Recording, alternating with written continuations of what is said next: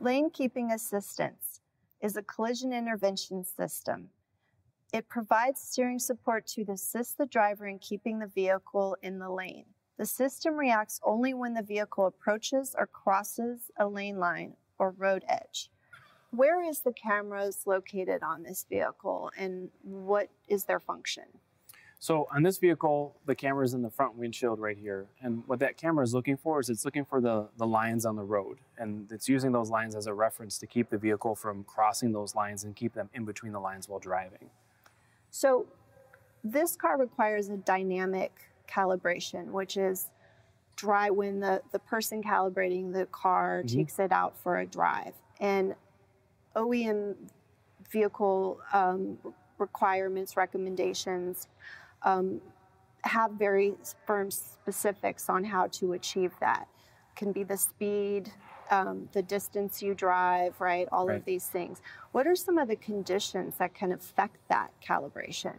So a number of conditions can affect the calibration. First of all, just talking about the glass itself, we need to be using OEM glass. The OEM glass is made for the vehicle. It's got specific frit around it that is not going to cover the camera, and the clarity of it is optimal for that camera to work properly.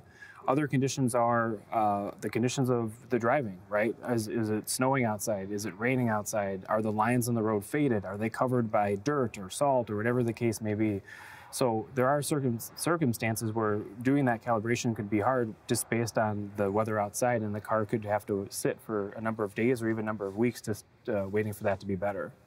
So as a repair shop, we often have to go in and remove the headliner or access the bracket that mounts to the windshield or R&I the windshield for some reason or replace it.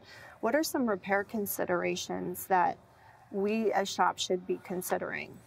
So a lot of OEM service information is recommending or saying that the camera lens can't be touched. It can't be cleaned. If the camera itself is dropped, you can't use it. So we have to be very careful when we're handling that camera and the way that we're even just setting it to the side or putting it back when we're mounting it back in position. A lot of different things could affect the way that operates. Very good information. Thank you.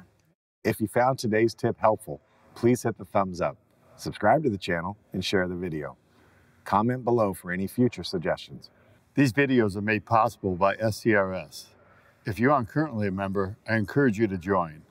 Visit scrs.com or use the link in the description below.